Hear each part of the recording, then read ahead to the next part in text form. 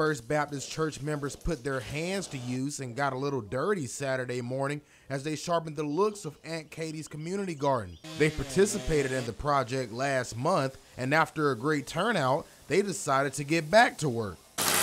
Our church wanted to come on back here and do some more work, so we're at Aunt Katie's garden today, and we got about 10 or 15, 20 people, I don't know, members that are here working.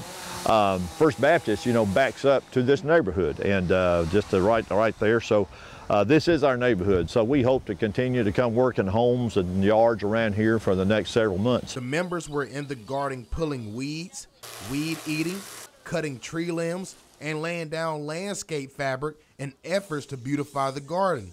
Missions Pastor Bob Gross says he's aware of how difficult it is to get up at sunrise on a Saturday morning, but the motive is greater. Obviously, as a Christian, the reason we're doing anything is because of the love of Christ. We want to show the love of Christ to our fellow neighbors. So that's why we do this. It always feels good to just come out and help somebody, but if we're only doing it simply because it makes us feel good, then well, we want to do it for more than that, because we want to show the love of God, the love of Christ to our neighbors.